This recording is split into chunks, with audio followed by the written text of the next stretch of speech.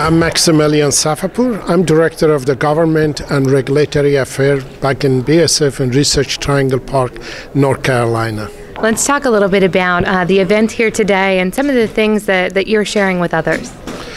Well, we are excited. We saw the excitement from the colleagues of you here as well. And this is the first time we are introducing the living acres here. And so we are excited about it. Some other folks are also excited. They can transfer this information and share it with the farmers. What we're doing here, what we have discussed today here about the living acres, basically increasing the biodiversity and educating the farmers how to prepare the habitat for the monarchs. They can transfer this information to farmers. Farmers can have an impact. When we talk about this Living Acres program, why is this so important to BASF and to the farmers as well? Yeah, it is important for all of us, not only BASF, first from the social, second from the environmental perspective, and also what we're doing, we're increasing the biodiversity. Biodiversity and high-yield agriculture production can coexist. The research we are doing and is we working toward that way we can show that and we can share that this finding with farmers, with everywhere, with everyone, with other stakeholders, how monarch can coexist with high-yield agriculture production.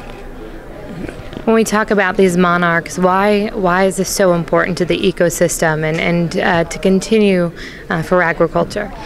Well, first we all love the iconic species. The monarch is a beautiful insect and everyone can see it, everyone can enjoy it. Populations are declining due to multiple factors, because can be the overwintering, can be the drought, and can be all kind of the factors, and getting rid of the milkweeds everywhere in the farming and non-farming area. So we need to increase the monarch habitat, and so in order to increase the population of the monarch.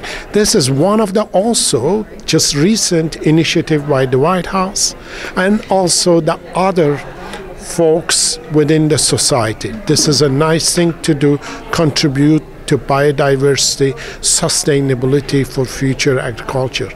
If folks would like to learn more about Living Acres, what's the best way to do so?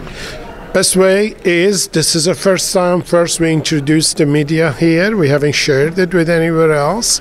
They can contact us or we can share with them through we will have a website in the BASF. We will discuss our research finding and also what we're doing with monarchs habitat with the Living Acres project. Thank you. Thank you so much. From Commodity Classic in New Orleans, I'm Meghan Grebner on Brownfield.